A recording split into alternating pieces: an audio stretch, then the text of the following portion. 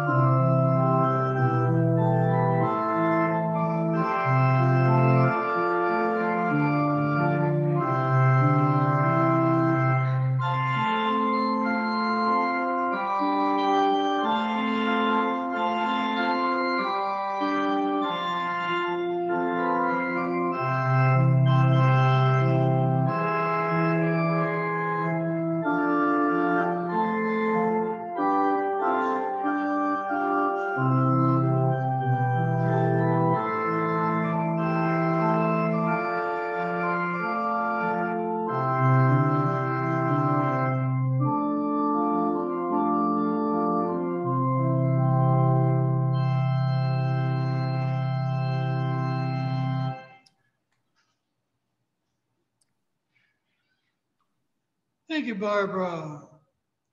Let us join now in our call to worship as it's printed in your bulletin or found in those materials that were mailed or emailed to you today. The earth is the Lord's and all that is in it, the world and those who live in it.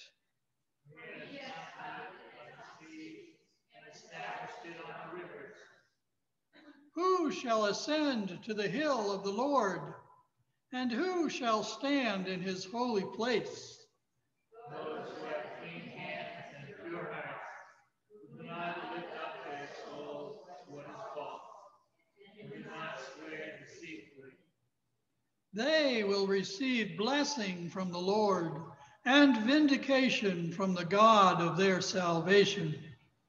Such is the company of all who seek him, who seek the face of the God of Jacob.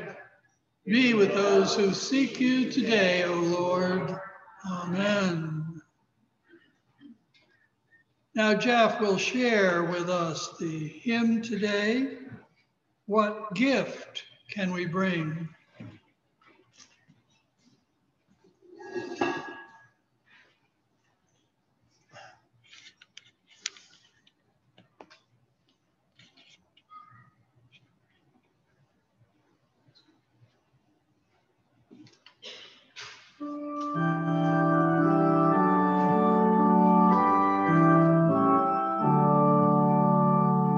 What gift can we bring? What present, what token, what words can convey to the joy of this day?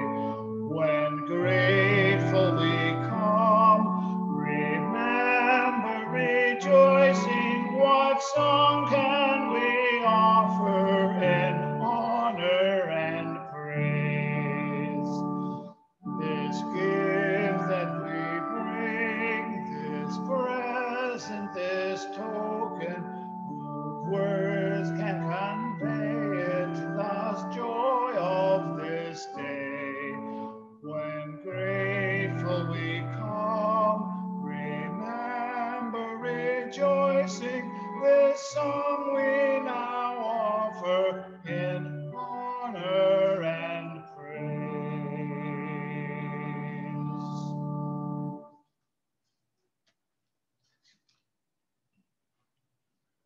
Thank you, Jeff. Let us continue now in a spirit of prayer as we join together in the congregational prayer that you have before you, saying together, O God in heaven you give us choices. We can choose to remain in our sin because we are comfortable there, or we can choose to receive your grace and presence with us. You have chosen to send your only Son to offer that gift to us, that gift of forgiveness, if we would but choose to receive it. We know in our heart of hearts that remaining in our sin is pulling us farther from our relationship with you. Turn our desire toward you, O Lord, and away from our sin. Help us to praise you like King David, with all his might, with abandon and without pride, giving all he had within him to praise your name. For you, O Lord, deserve our praise without reserve. The gift of your Son is immeasurable for us. Your grace is more than sufficient for us to turn away from our sin and toward your love. Help us, O Lord, to receive your love and grace with a joy that is unfettered. In the precious name of our Jesus Christ, we pray. Amen. As we continue in prayer, I would ask, as we usually do, if there are those we need to add to our list this morning that have not made it this week or have recently come to our attention. Jeannie? I have a neighbor in my condo in Bob, and he's in his 80s, not doing well. He's been in a chair, and I think it's kind of stage of his life, and families flying in from all around the country, so I just wanted to raise some prayer. Okay, Bob, declining health, and the family rallying to his side. Are there others? Yes, Nancy is on our list. My niece, Meredith. Barbara Meredith. Yesterday, she was on her way from the Cape to Maine and had to pull over in Peabody because she was in such pain and had emergency gallbladder surgery. Ooh. In a strange place, huh? Yep. Well, she was able to go to Leahy, which is a good thing. Okay, well, we'll certainly keep Meredith in our prayers. Is she still in the hospital? I think she was going home last night. I'm waiting for an update. Okay, well, we'll wait with bated breath for that update. Yes, thank you.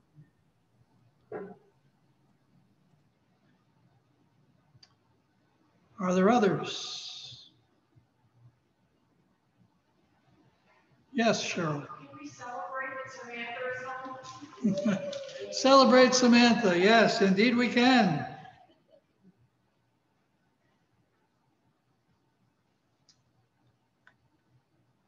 And home meaning staying around for a while, right?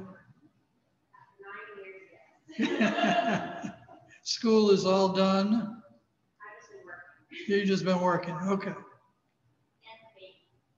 Well, yes, we can celebrate the coming birth for sure.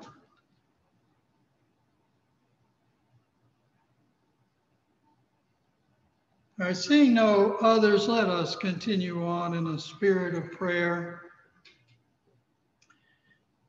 Heavenly Father, we do thank you for your presence with us this morning. We thank you that you have come to be with us through your Son and through your Spirit. We thank you that we are united through that Spirit as a family of God. And we see you, Heavenly Father, as our Father, and long to be with you forever where you are in time.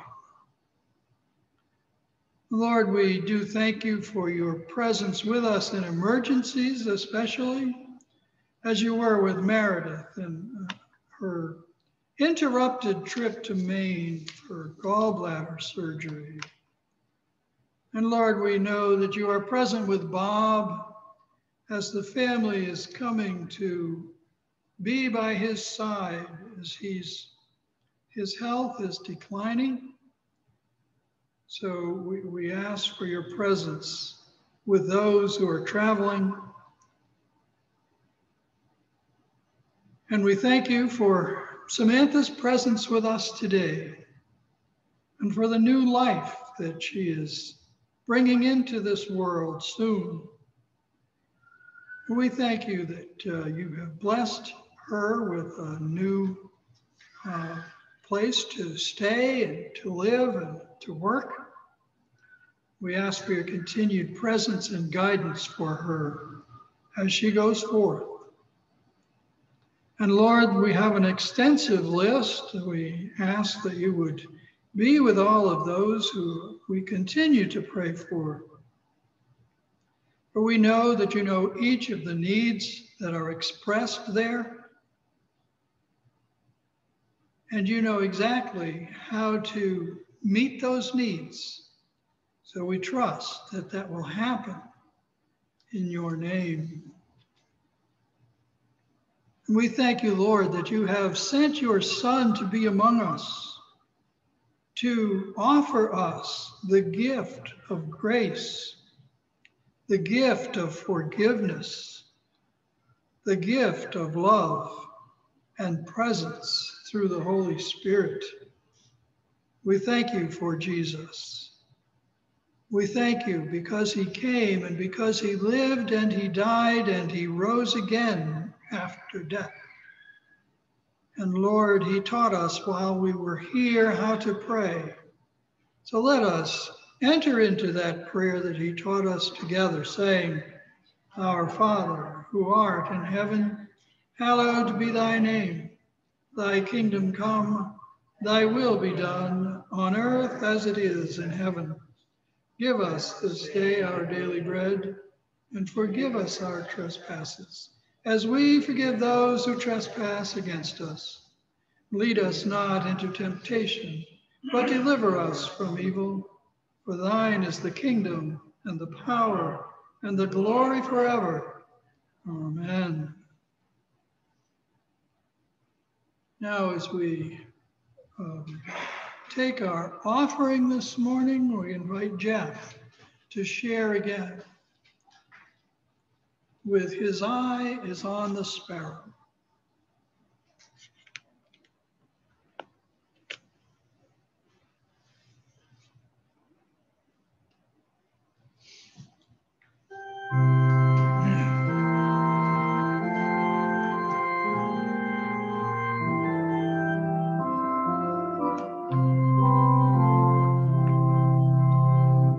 Why should I feel discouraged?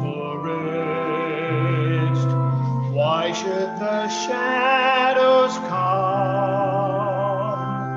Why should my heart be lonely and long for heaven and home when Jesus is my portion?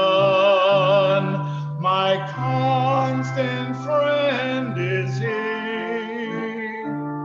His eye is on the sparrow, and I know he watches me. His eye is on the sparrow, and I know he watches me. I sing because I'm happy. I sing because I'm free.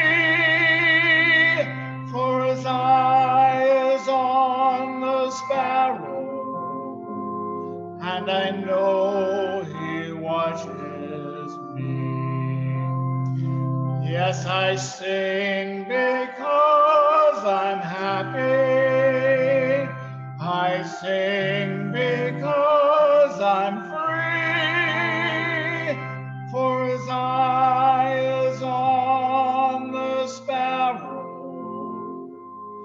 and I know he watches me.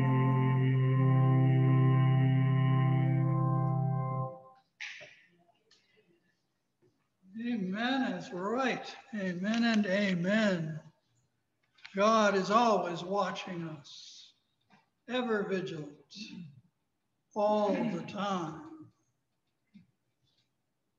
Praise God. Let us pray.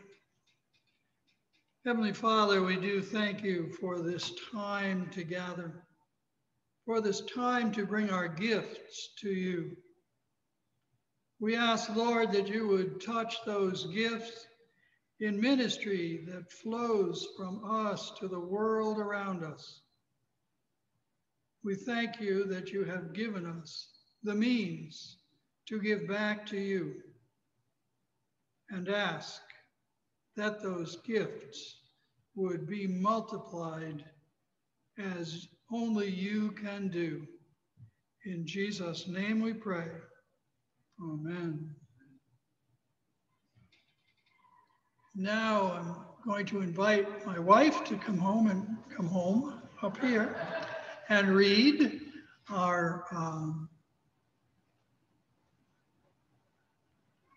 gospel this morning, and that is found in Mark chapter 6, verses 14 through 29.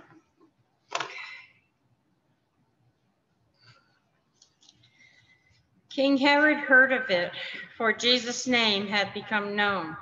Some were saying, John the Baptizer has been raised from the dead, and for this reason these powers are at work in him. But others said, it is Elijah. And others said, it is a prophet, like one of the prophets of old. But when Herod heard of it, he said, John, whom I beheaded, has been raised. For Herod himself had sent men who arrested John, bound him, and put him in prison on account of Herodias, his brother Philip's wife, because Herod had married her. For John had been telling Herod, it is not lawful for you to have your brother's wife. And Herodias had a grudge against him and wanted to kill him, but she could not. For Herod feared John, knowing that he was a righteous and holy man, and protected him. When he heard him, he was greatly perplexed, and yet he liked to listen to him. But an opportunity came when Herod, on his birthday, gave a banquet for his courtiers and officers and for the leaders of Galilee. When his daughter, Herodias, came in and danced, she pleased Herod and his guests. And the king said to the girl, ask me for whatever you wish, and I will give it. And he solemnly swore to her, whatever you ask me, I will give you, and even half of my kingdom. She went out and said to her mother, what should I ask for? And she replied, the head of John the Baptizer. Immediately she rushed back to the king and requested, I want you to give me at once the head of John the Baptist on a platter.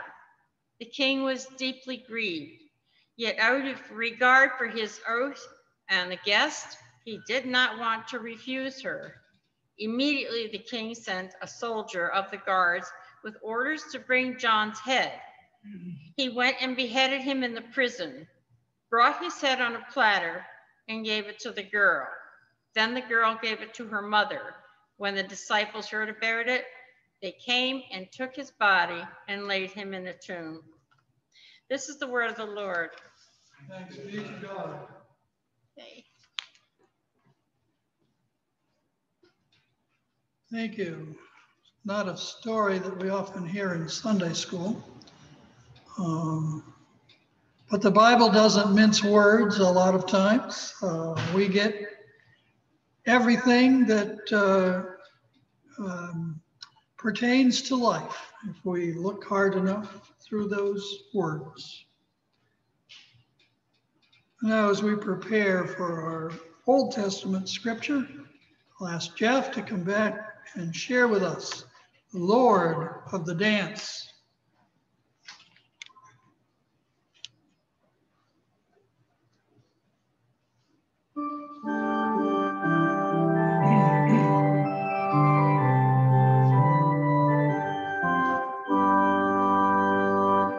I danced in the morning when the world was begun, and I danced in the moon and the stars and the sun came down from heaven, and I danced on earth. At Bethlehem I had my birth.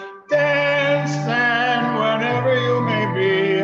I am the Lord of the dance, said he, and I'll lead you all wherever you may be, and I'll lead you all in the dance, said he.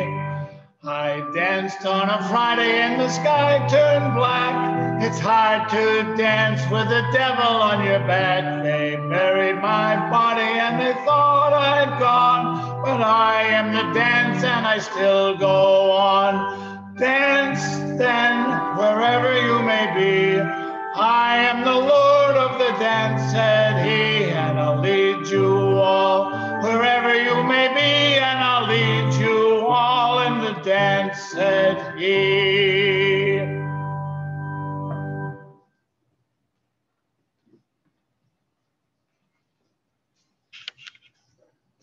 Amen. I'll lead you on in the dance, said he. Hallelujah. I kind of got my blood moving a little bit, so thank God for that. And as we approach the scripture this morning, I just have a few notes about that. We learn in this scripture today about the Ark of God and some of its travels. The origin of the Ark dates back to the days when the Israelites were wandering in the desert after their deliverance from Egypt. It was the sacred vessel that Moses himself received the design for from God on top of Mount Sinai when he received those 10 commandments from God. It was the place believed by the Israelites to be the home of God on earth, containing those very stone tablets on which God wrote the commandments. It was designed to be mobile, with rods at its base to carry it about wherever the people traveled.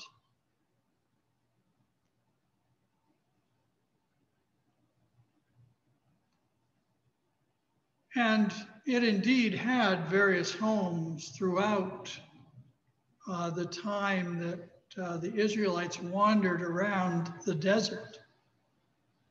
And one of those homes, just before this story we hear this morning, was the house of Obed-Edom in the hill country, in the house of Abinadab, after being moved from Shiloh, when that city was captured by an enemy of Israel. And it was moved by David from there when he was establishing Jerusalem as the religious center for Israel, in addition to being both the military and political center of the land. And we also read about David being clad in a linen ephod. And the linen ephod of David's day was a priestly garb that only covered the front of the body and didn't wrap around it as later garments developed by the priests for their duties did. So David wore the ephod as a symbol of his anointing as a priestly leader, as well as political and military leader of God's people. He led the people as priest in the sacrifices he made at each stop of the journey, all the way to Jerusalem with the ark. So here now, the story of those travels from 2 Samuel chapter 6, verses 1 through 5, and 12b through 19.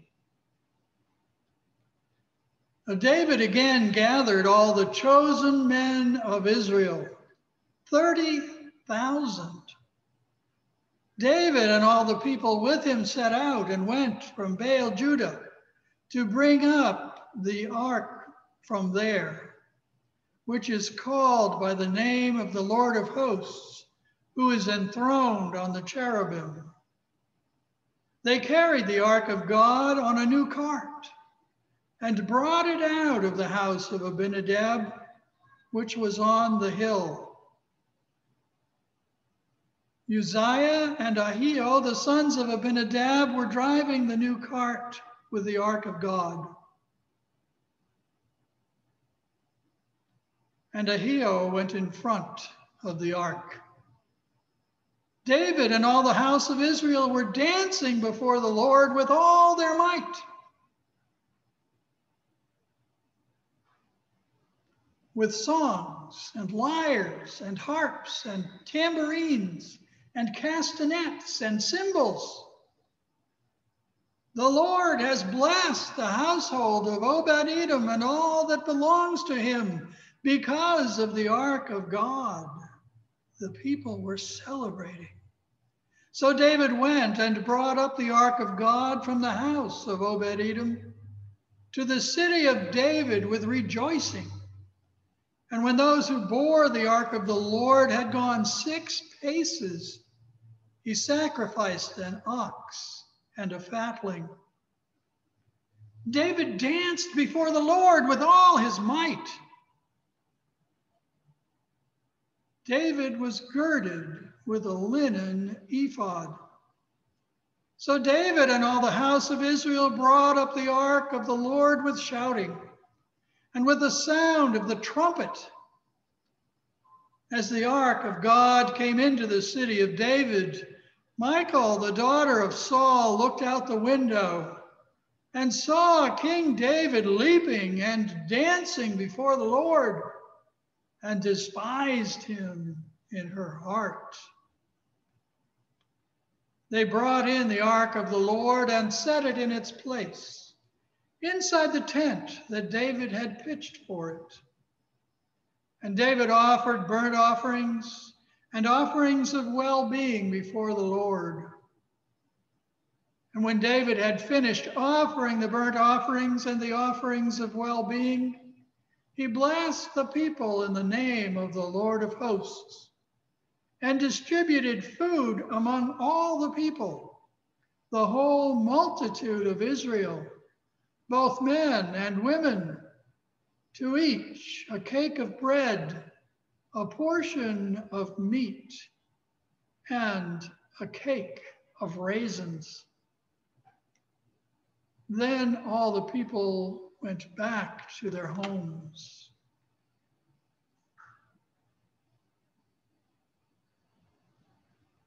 Well, the sermon today is called David Danced with All His Might. What a procession that must have been. 30,000 men of the army of Israel marching with the ark of God, with the king leading the way. The ark had been mounted on a new cart, and the sons of the man in whose house it had been residing until then were guiding it with their oxen pulling the weight. Only 6 paces into the journey, and sacrifices were called for. This was the home of God, after all, and the people had to express their awe and praise with sacrifice in those days. It was their way of communicating with God and acknowledging their humility before God. It was a procession infused with joy. The presence of God with his people was a blessing that had to be expressed in every way from the heart. Dance was a long tradition to the people of Israel, dating all the way back to Miriam, the sister of Moses and Aaron, who celebrated with the women of Israel their deliverance from the soldiers of Egypt after they had drowned in the sea through which the people had just passed on dry ground. They recognized the hand of God in their safety with joyous song and dance. And the people of Israel were even dancing for joy before the golden calf when Moses returned from the mountain after receiving the 10 Commandments. Though they were directing their joy wrongly, as we all know.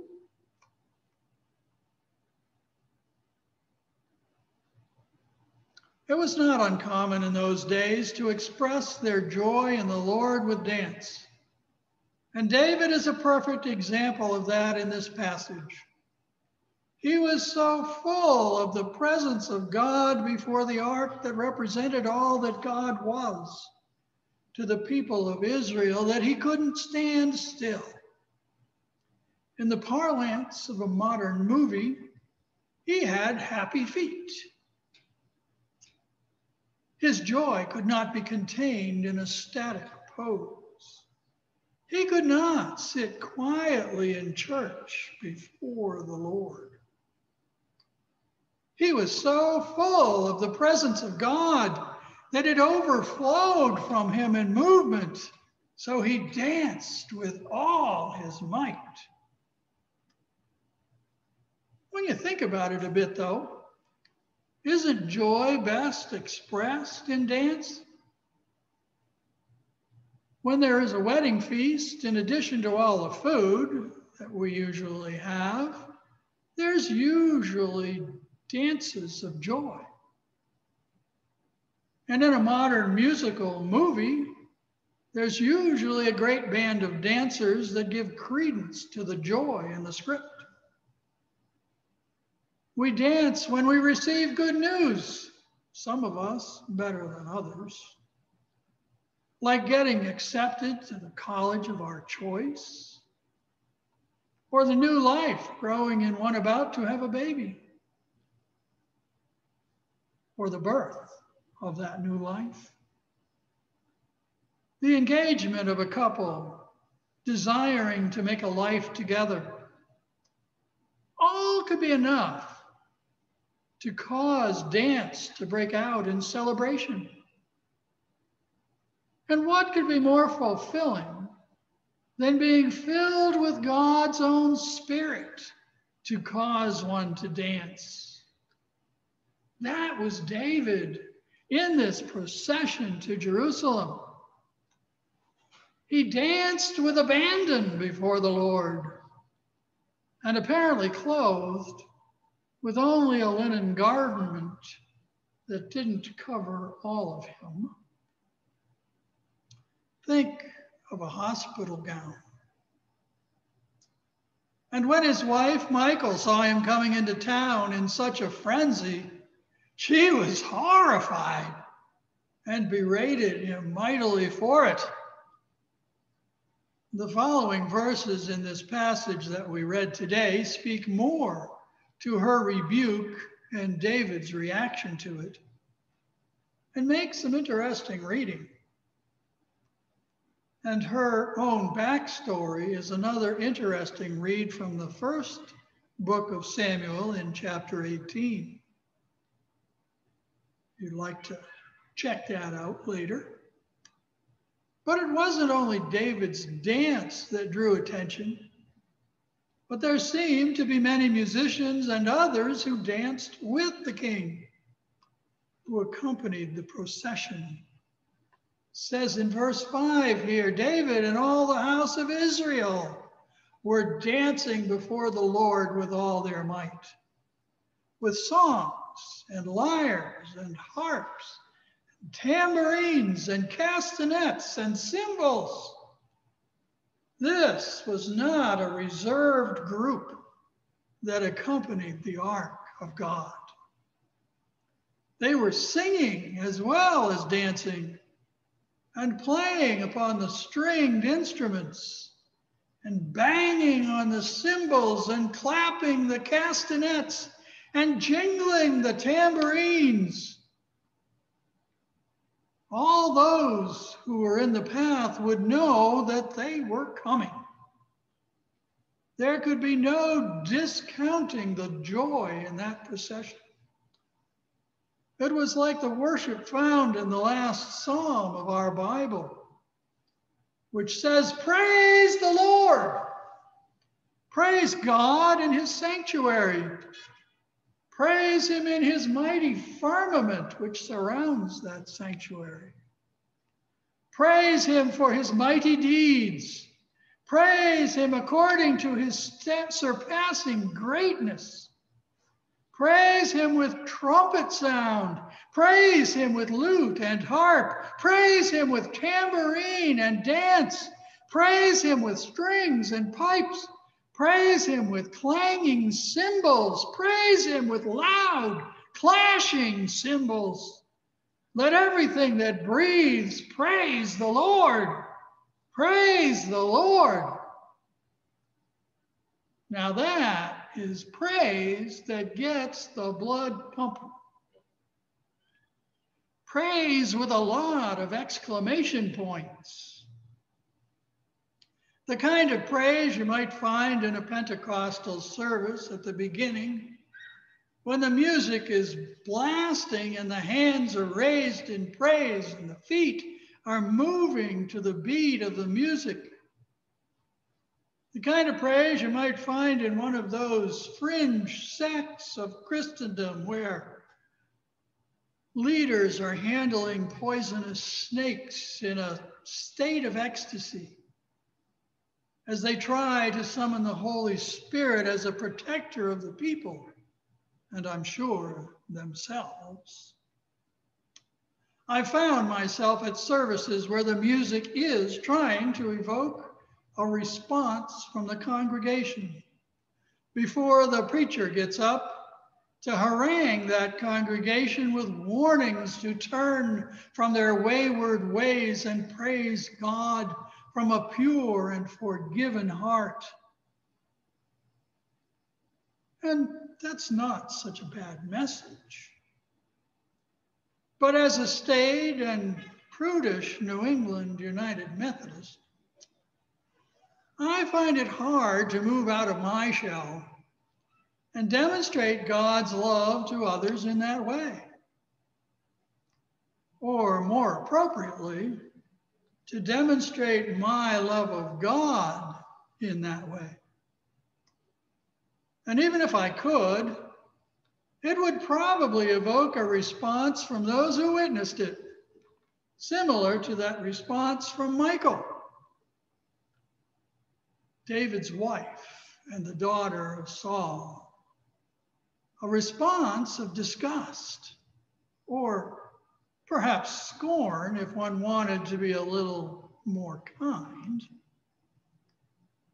So what's holding us back?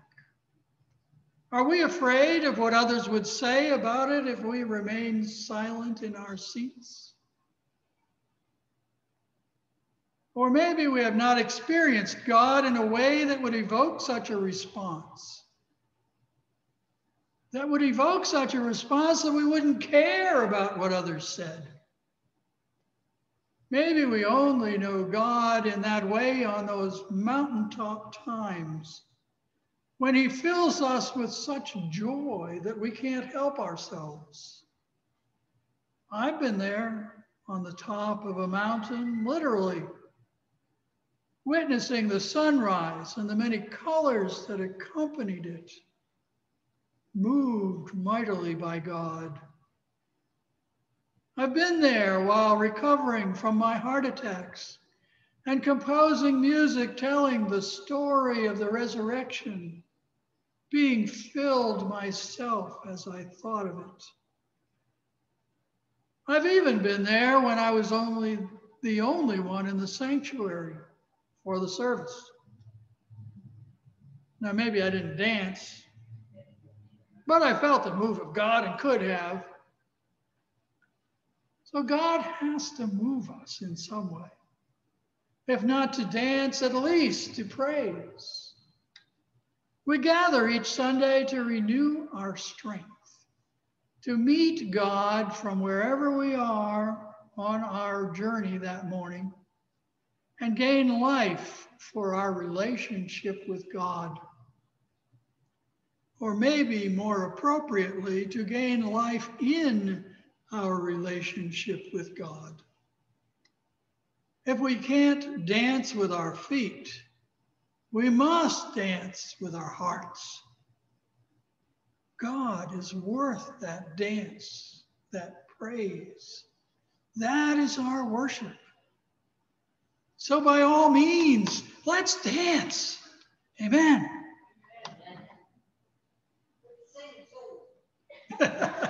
And sing too. Amen. Speaking of singing, we'll invite Jeff. You do have the words on the back of your bulletin to these songs. You can maybe sing quietly to yourself while Jeff is leading us.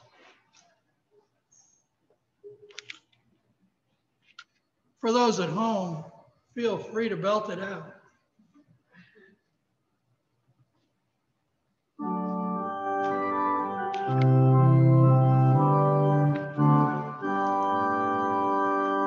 Sent forth by God's blessing, our true faith confessing, the people of God from this dwelling take leave. The service is ended, or now be extended, the fruits of our worship in all who believe.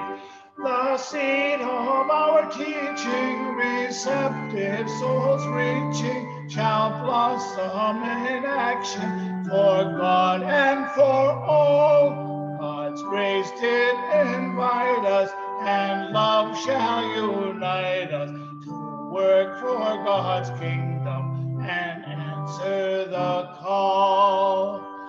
With praise and thanksgiving to God ever living, the tasks of our everyday life we will face, our faith ever sharing, in love ever caring, embracing God's children of each tribe and race. With your grace you feed us, with your light now lead us, unite us as one in this life that we share. There may all be living with praise and thanksgiving, give honor to Christ and that name which we bear.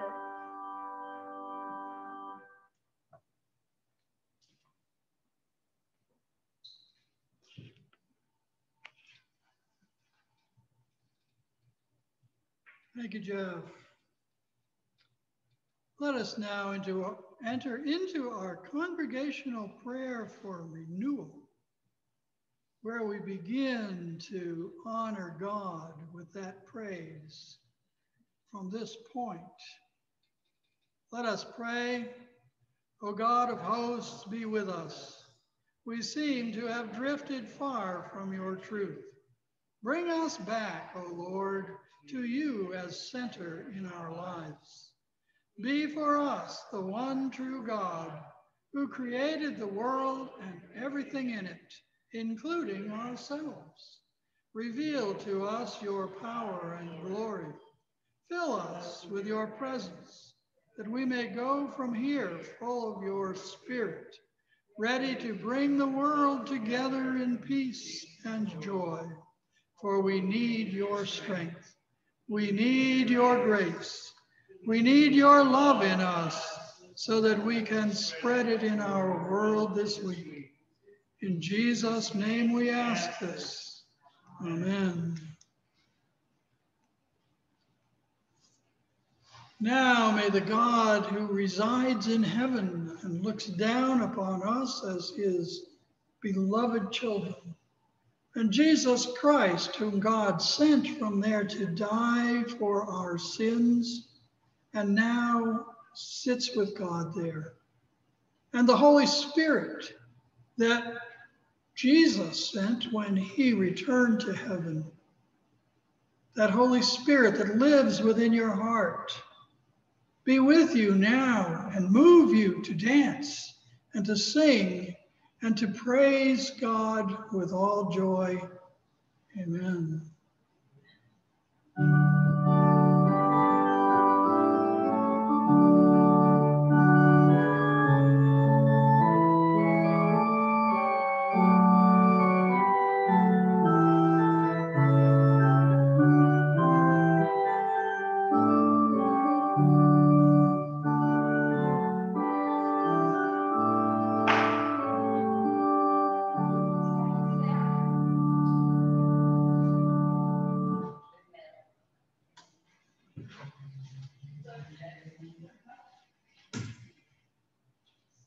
Thank you all.